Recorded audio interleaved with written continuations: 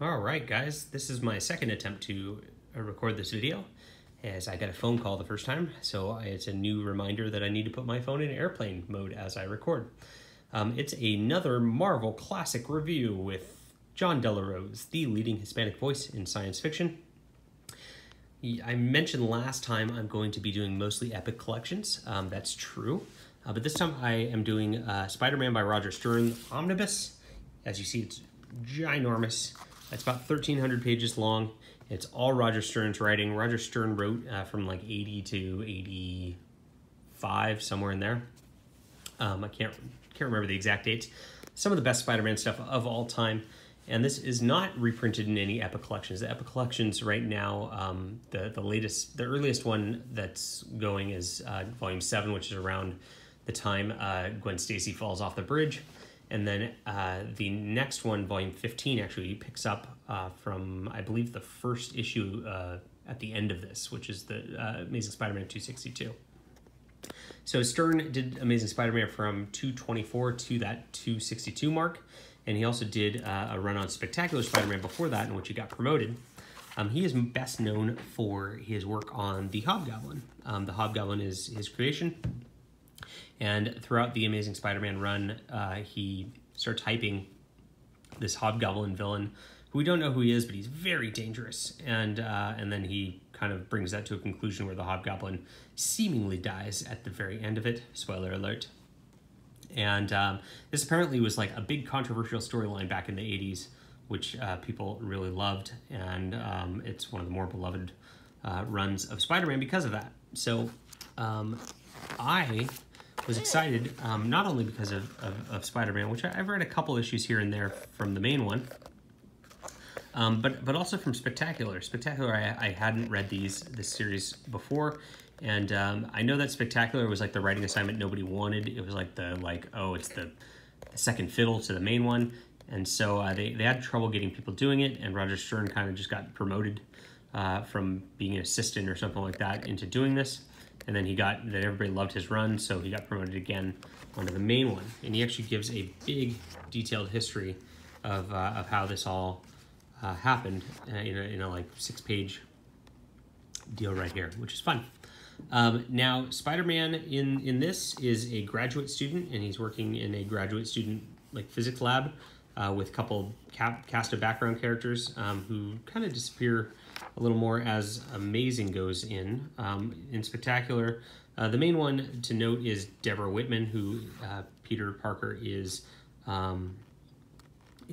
dating a little bit at the time. She gets very frustrated with everything that he's doing as he runs off all the time and is never reliable. Now, I don't know if this is a villain that Roger made up. She's called Belladonna. She looks like Carmen Sandiego with a mask or something like that. And this whole storyline in Spectacular runs through that there's like these people going around killing like fashion designers in New York and things like that, and it's a common thread that goes through as well. I don't remember why they got into the physics lab. I actually read this over the course of a last couple of years, and not like a couple of years, 1 year. I'd read like an issue here or there and go through it. Roger Stern also liked to use the Vulture a lot. Vulture appears a ton in Roger Stern's books here, I've noticed. Very interesting. Peter is, in his mid-20s, I guess, and responsible, trying to be an adult. I noticed he's always got this like little goofy hair thing going on right here to identify him as Peter. I guess his classmates are practical jokers. Mary Jane's gone is one thing to notice. Apparently, like in the run before this, she was going to marry him, or Peter wanted her to marry him, and she bailed on that. And then, yeah, that's what we have going on here. Very fun stuff in Spectacular. I can see why he's promoted.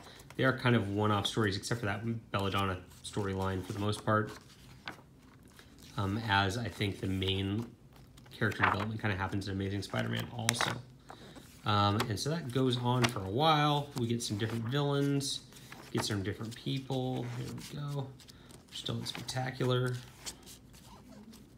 Still in Spectacular.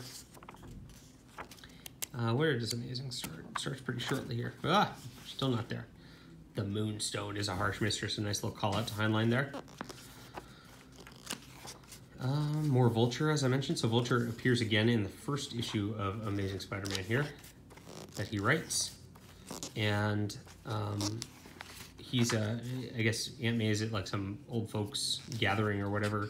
And she actually invites the, Adrian to show up or something. And he then messes with her squeeze at the time, Nathan, who's throughout this series. Messes things up. This is a funny villain here. He's called the Fool Killer. And the Fool Killer goes around killing fools. And eventually Spider-Man, makes him realize that it's foolish to go around killing fools. And so he has an existential crisis there. Black Cat is very prominent in these issues, not so much in the Spectacular run before this, but apparently she'd been gone for several issues. And she comes back here, and obviously, they rekindle their relationship as she's got this weird crush on Spider-Man, doesn't want to actually know who he is under his identity. And they get together. Eventually, the Black Cat gets injured, and then Peter's like visiting her in the hospital quite a bit, which is good. Art's really good. Who's doing the art on this stuff in this issue? In these issues, I know John Romita Jr. ends up doing the vast bulk of his run. I can't tell if that's Romita Jr. from this. It is, okay. And Jim Mooney, I guess they kind of shared those duties. But John Romita Jr. has not developed his like signature like boxy style yet. I mean, you can see it a little bit maybe. But he's definitely got the more classic style here. This is one of the most well-renowned storylines of all time. It's 2 issues. Nothing can stop the Juggernaut. Madame Web shows up and some villains are trying to get them, and they send the Juggernaut after her. And Spider-Man just like does everything he can to stop the Juggernaut, but he can't stop the Juggernaut. Oh my gosh, how scandalous. And then here's the second issue. Beautiful, beautiful cover right there. Wonderful, wonderful storyline. Spider-Man obviously wins. There's a Will-O-the-Wisp storyline in here too, which goes over some like lab accidents. I don't know where that is. Oh, we got Mr. Hyde and Cobra working together. Some classic 60s villains coming back. The Tarantula. I think this is the Will-O-the-Wisp where it kind of starts. And the Will-O-the-Wisp, yeah, here it is. This is a very good storyline too. And he goes over and is upset with some people for turning him into what he is. And Peter's trying to figure out what's going on. There's this bad lab accident that's going on. The tarantula becomes like a real tarantula because of these strange lab accidents, and then they end up having to fight him. Good stuff. Love the John Romita Jr. That's just like, he looks so sinister. It's so cool. And of course, oh man, look at that. That is sweet. So we get some more tarantula stuff as the tarantula has been manipulated into being this monster finally. Good stuff. And I think that's it. Oh, then we get to the Hobgoblin storyline. So the rest of this really builds upon the Hobgoblin storyline. There's like a Kingpin thread that's building in here also. And the Hobgoblin's striping everywhere. Peter's really trying to find him. There's a secondary plotline where Peter is, has a new rival for his photography also. A guy named Lance Bannon. And this is Lance Bannon's girl.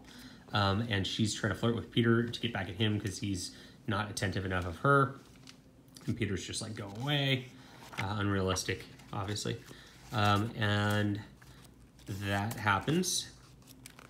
Aunt May is doing her thing with Nathan always. In this, more Vulture action. Like I said, he liked to use the Vulture quite a bit. And then here's the Lance Bannon bit where she actually pulls Peter in and kisses him. Awkward. And guess who shows up again? So I think I mentioned earlier in the video that Mary Jane's out of the picture for most of this run. We're on page 964 at this point. And she had left because he proposed to her and she didn't want to.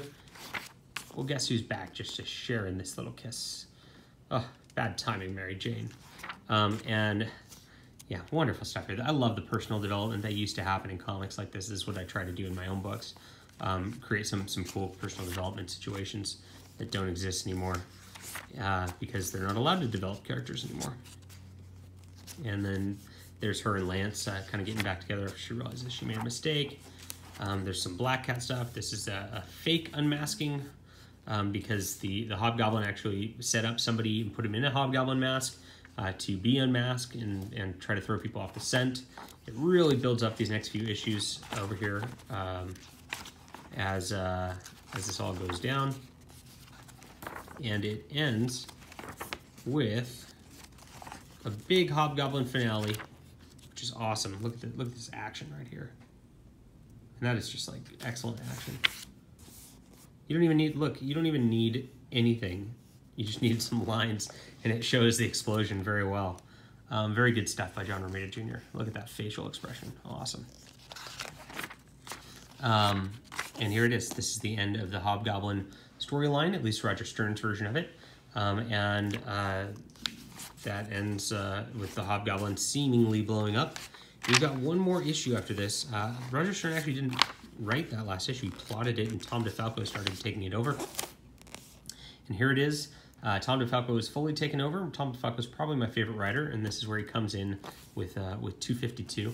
And this is where the next Epic collection actually begins with the Spider-Man stuff too. So so if you want to read early Spider-Man stuff, you can read Epics 1 through 4, and then you got to kind of read Amazing Spider-Man 3 and 4 omnibuses.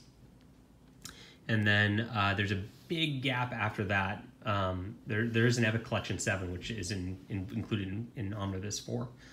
Big gap after that from like issue 149 to 224 here.